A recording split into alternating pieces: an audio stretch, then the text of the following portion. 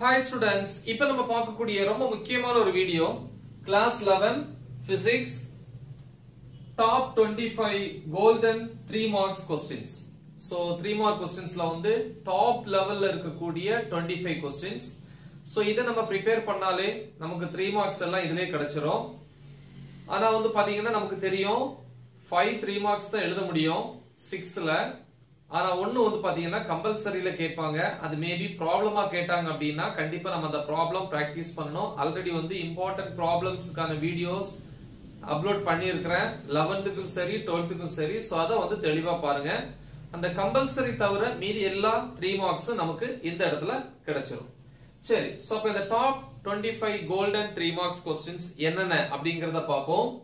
Unit 1 பொறுத்த வரைக்கும் limitations of dimension and analysis, then diameter of moon using parallax method, laws of rounding off with example. rounding off process இருக்கு இல்லையா, so அதோட விதிகள் laws வந்து கொடுத்திருப்பாங்க with example. ஓகே, ஒரே மாதிரி ஃபார்மட்டை யூஸ் பண்ணுங்க எக்ஸாம்ல பொறுத்த வரைக்கும்.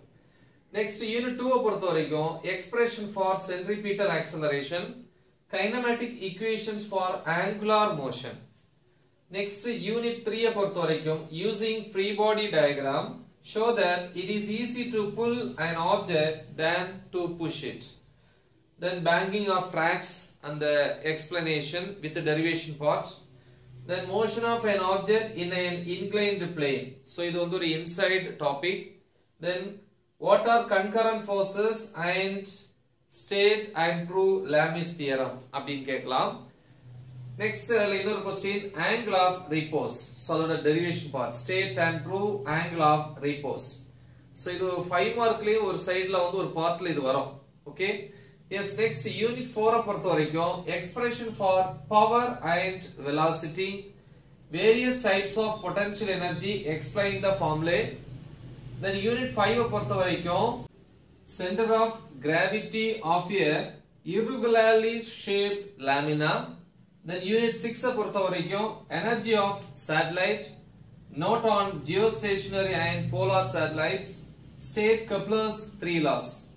Then unit 7 state and prove Pascal's law, equation of continuity for a flow of fluid, derivation part. Then terminal velocity of a sphere in fluid. So next வந்து நம்ம unit 8 க்கு போறோம். 8 பொறுத்த வரைக்கும் see work done in a volume change in a thermodynamic system. Veena volume அதான் அப்படியே short எழுதிருக்கேன். Then work done in an isothermal process. Actually isothermal process இந்த work done வந்து 5 மார்க்லயே கேட்கலாம், அந்த அளவுக்கு அது கண்டென்ட் இருக்கு. சோ ஆனா நான் இங்க கொடுத்திருக்கேன். அப்ப நீங்க 5 மார்க்ல கேட்டா 5 மார்க்ல எழுதுங்க, 3 மார்க்ல கேட்டா 3 மார்க்ல எழுதுங்க. நெக்ஸ்ட் யூனிட் 9 பொறுத்த வரைக்கும் kinetic interpretation of temperature அந்த derivation part.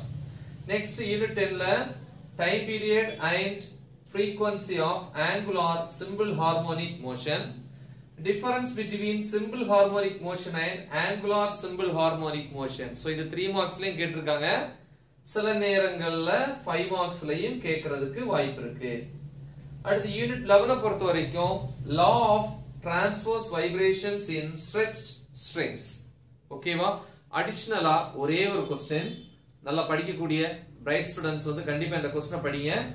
difference between progressive waves and stationary waves அல்லது standing waves compare அப்படினு கேட்கலாம்.